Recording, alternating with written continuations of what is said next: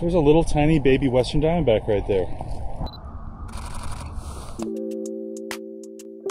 It's cold. It is mid-January. I can't remember what day it is. I think the, I don't know, 18th or something like that. And we are getting some little sprinkles of rain, finally. That sound is one of the fun things about Arizona.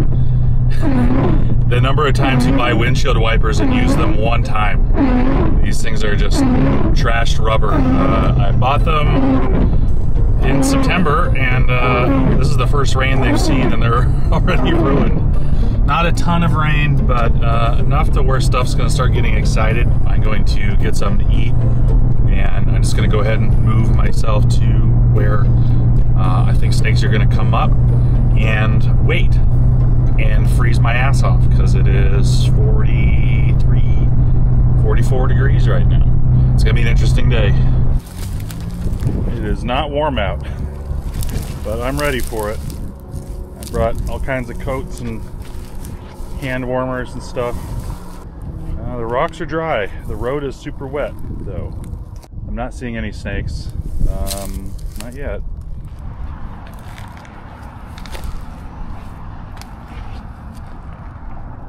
Okay, there we go. That's my first rattlesnake of the year right there. My first snake of the year. I also haven't gone looking. So this was enough rain. I don't know how many snakes are here, but I'm gonna get a photograph of this one and move on. I'm gonna get some data too. It is interesting how cold it is right now, and we're seeing rattlesnakes on the surface. All right, well, I'm over in this other spot now, and it's feeling just as dry as it ever has been. It rained here about an hour and a half ago now, and it's like it never happened. The sand is just dried up. I can't imagine being an animal out here. This is why they come out when there's any water. I mean, it's just desperation. A rattlesnake does not want to come out when it's in the low 40s and sit there. All right, I'm gonna go back to the car, think about what's next. Okay, change of plans. It's raining somewhere. So instead of sitting here waiting for the rain to maybe get here, I'm gonna go out west and see if I can find just something new. Just try to look for something from the road and hope for the best. I think if I stay here, it's gonna be one of those days where I'm just hanging around all day and nothing happens. Okay, I left town. I'm way out west now. It's soaking wet out here. There's gonna be snakes moving out here.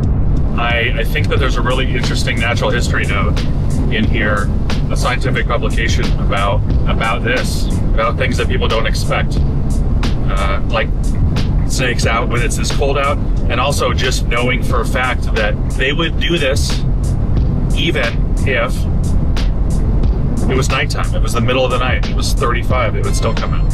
I think that's really interesting, and it changes the way that you might think about snakes. Okay, I just saw something I gotta try out.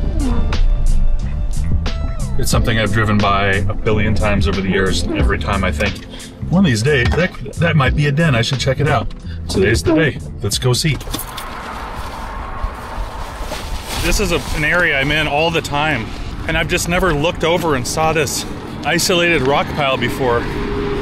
Let's see, I gotta pick up my kid in 5 hours. Let's see what we can do. Any guesses what this is? This is a designer dog of some kind. I don't know what, like a pug or something like that with an underbite.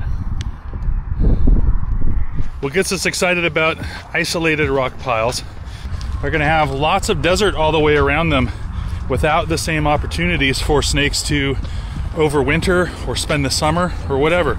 So the more isolated the site is, the more likely it is to be an important and rare opportunity for snakes to overwinter. It makes it so that it is irresistible.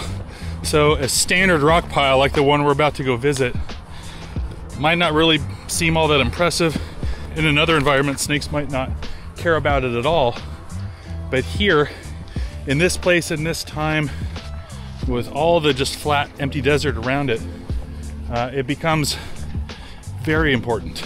And considering what's around here, which is nothing, there's going to be some animals using this.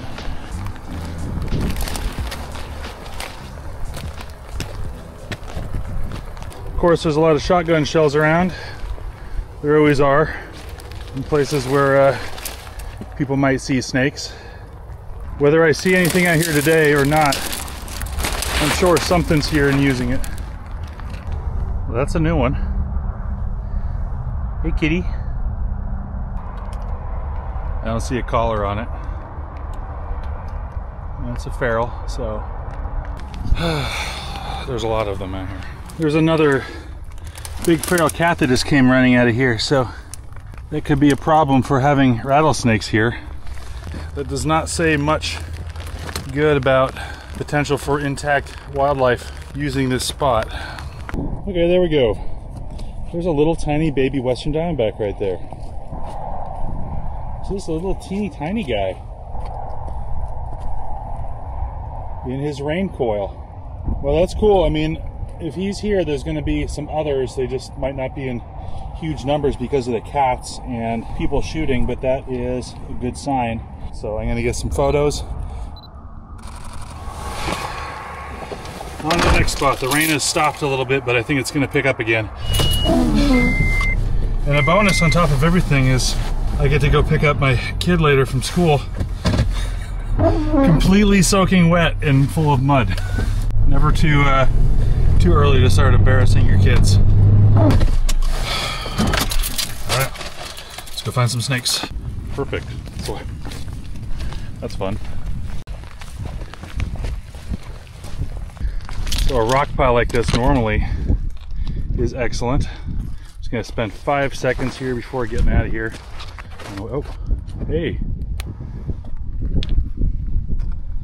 There's a diamondback right there. Okay, well this is a worthwhile stop. I mean, a good habitat's good habitat. That's fine. All right, well I'm gonna leave right there.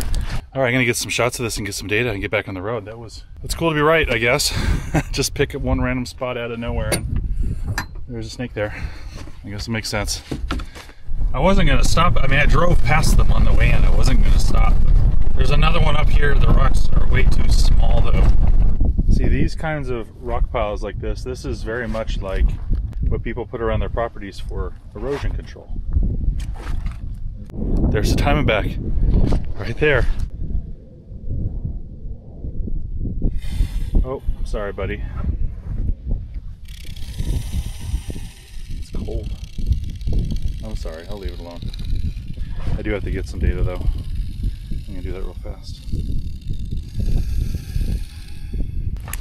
Yeah, I walked all the way around the outside, didn't see anything else, but not exactly the natural environment here, but I bet I can find something.